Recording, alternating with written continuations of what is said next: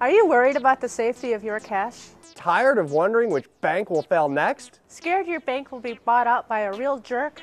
Why bother with the hassles and fears of banking when you can safely and securely bury your money in the ground? For centuries now, the financial stratagem of burying money has been successfully practiced by pirates, cattle farmers, even organized criminals. No, we're not kidding. Burying your money might sound like a joke, but the financial crisis has many people spooked. And some are so worried about their savings, they're actually digging up the garden to hide their money. We looked into this at SmartMoney and found not only folks who think the backyard is their safest bank, but also entrepreneurs popping up to sell them waterproof safes you can stick in the dirt. Nothing can compare to the feeling of security you'll enjoy once your cash is buried in the cold, hard earth.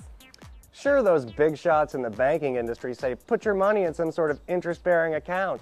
Or the folks over in the federal government say, hey, it's insured for $250,000. But how do these products compare to the safety of a hole in the ground 20 feet from your front porch? Unlike a hole in the ground, they hold no water.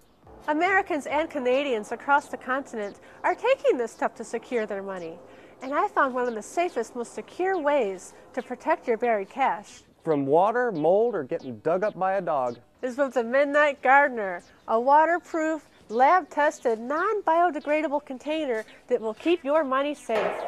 And while some people are complaining about the financial crisis, some businesses are actually seeing an opportunity. For example, SentrySafe, the nation's largest safe maker, says sales have soared since the economy has soured.